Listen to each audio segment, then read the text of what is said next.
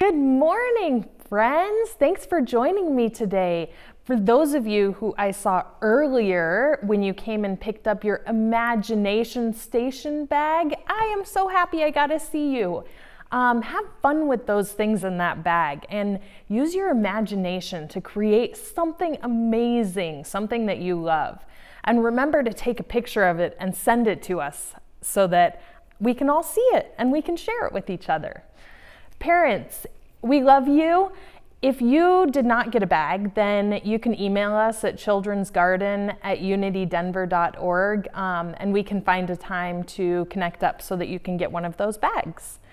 Again, we love you. We're here to support you, so let us know if you need anything.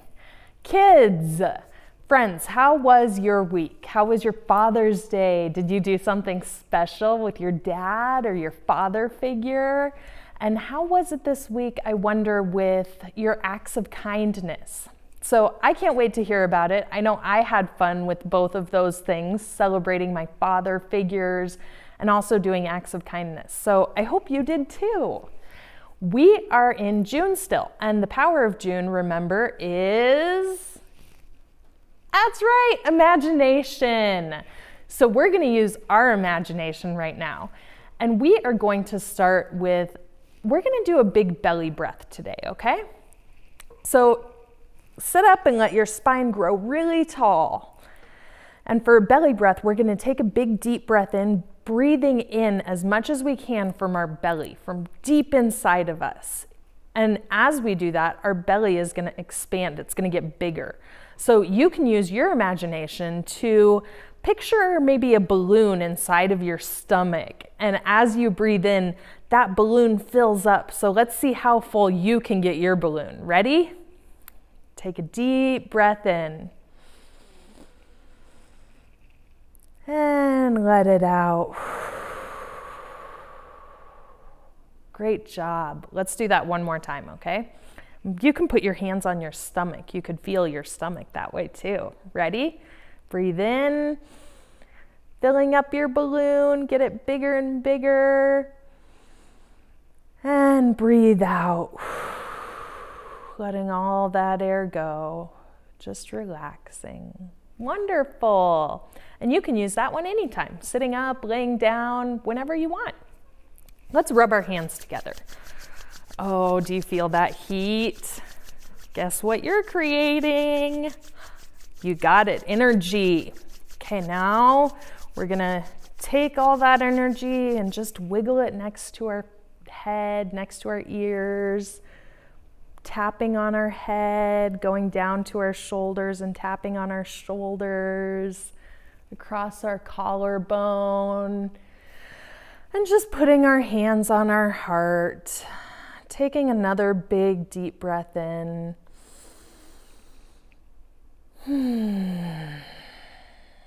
So we just open our heart, connecting our mind and our heart, using our imagination to picture a light inside of us and seeing that light getting bigger and bigger, the brightest light you could imagine, maybe brighter than any light you've ever seen with your eyes.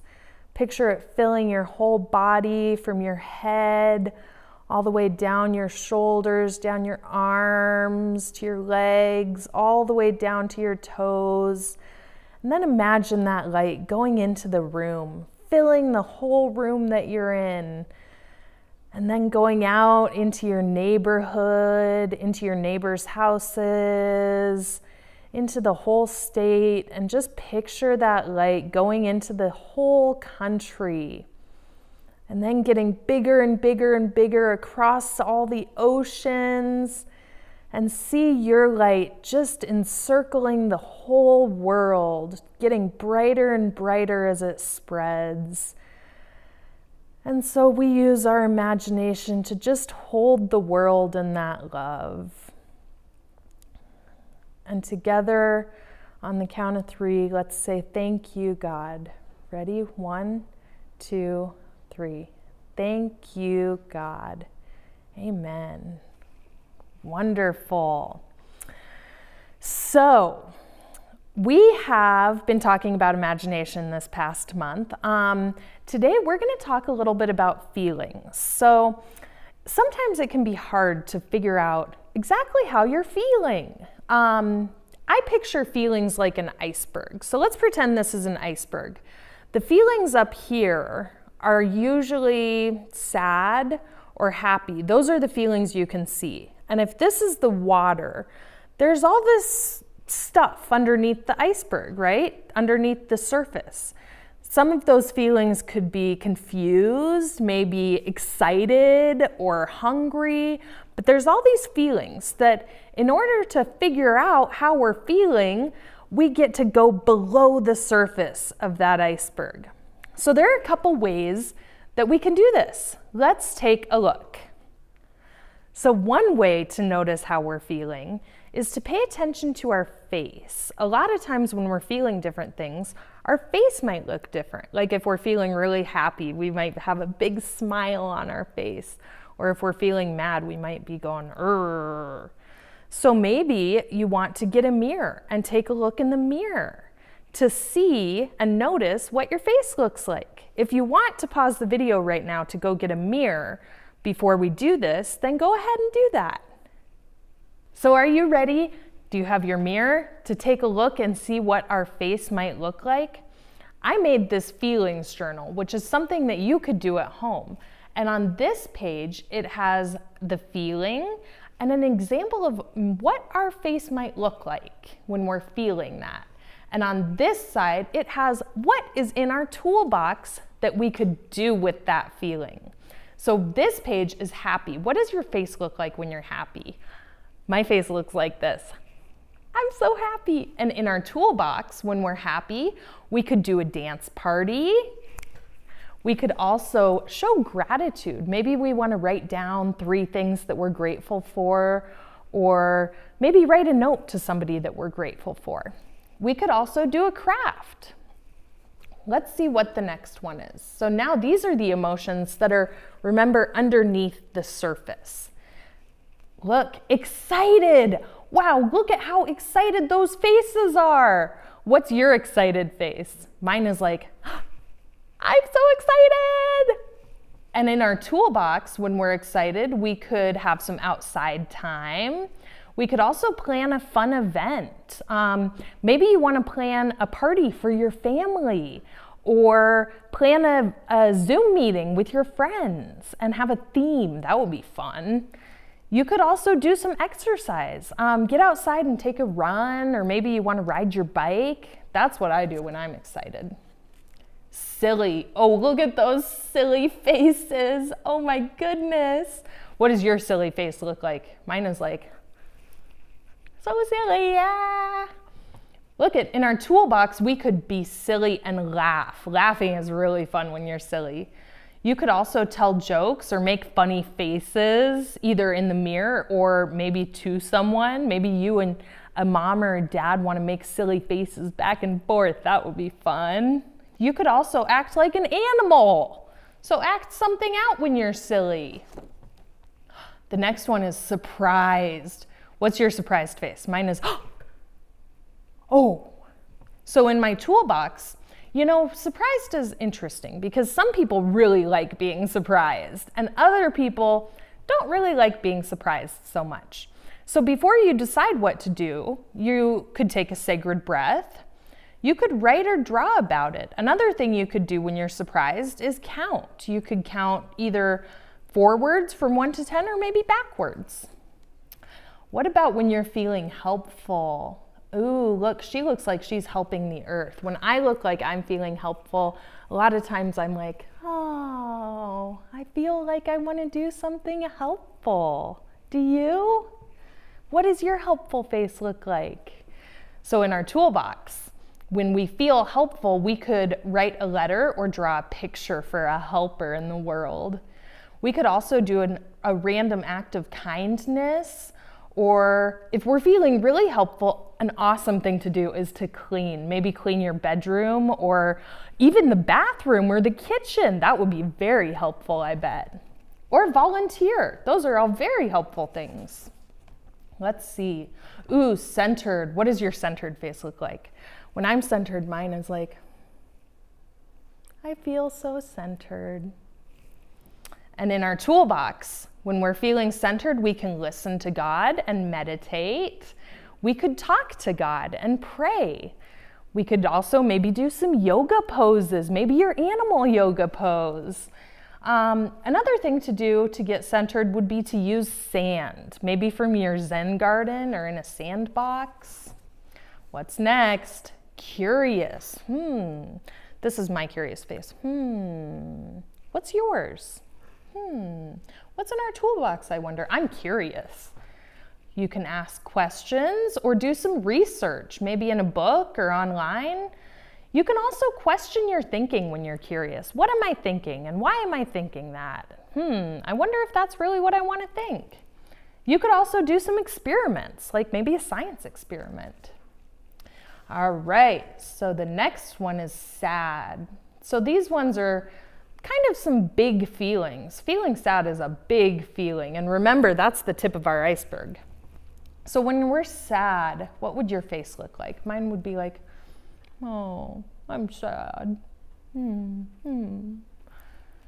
But in our toolbox, when we're feeling really sad, we can drink water. That's always a really helpful thing to do. And do a sacred breath. We could also talk it out. Talk to a safe adult, maybe your parents or an aunt or an adult friend who's a safe person. You could also write or draw about it. And sometimes when we're feeling really, really sad, we just need to cry. And that's okay. He looks like he might be crying. What is next? Hungry. Oh, when I feel hungry. What does your hungry face look like? Mine is like, I'm so hungry. In our toolbox, when we're hungry, we could help set the table. Ooh, that would probably help hurry up maybe your meal. Drink water. That's always, and again, always drinking water.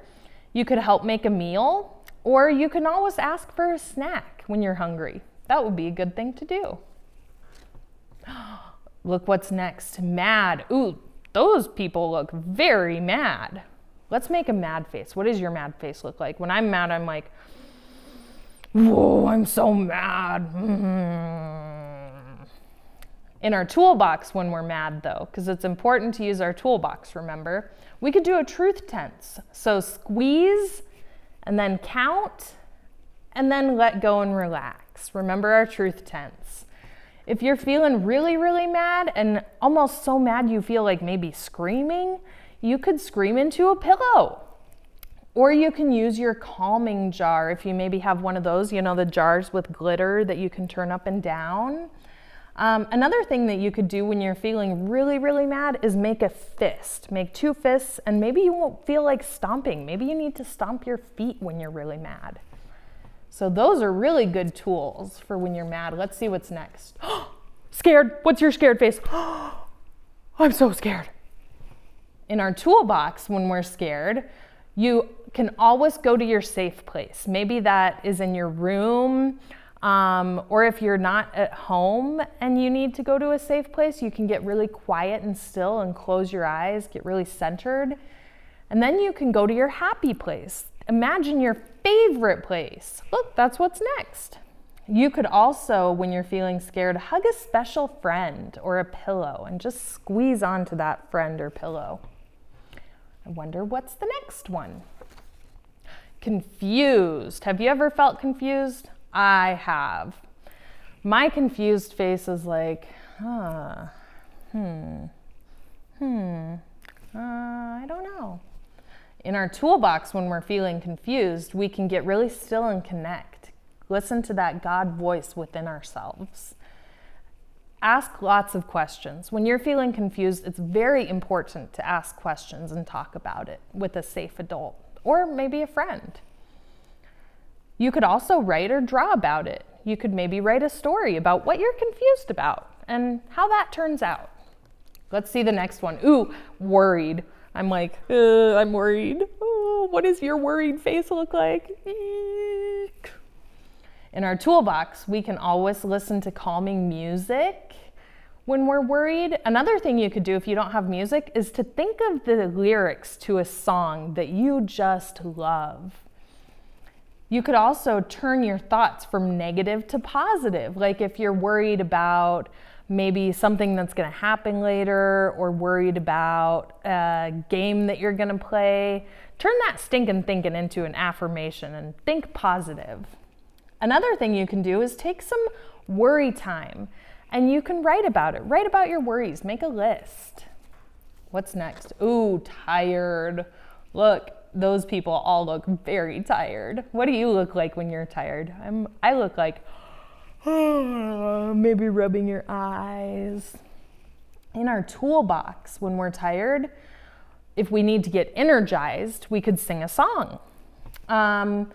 We could do some stretches, like when you're waking up, if you're feeling kind of tired, then maybe you want to do some big stretches and stretch out your muscles.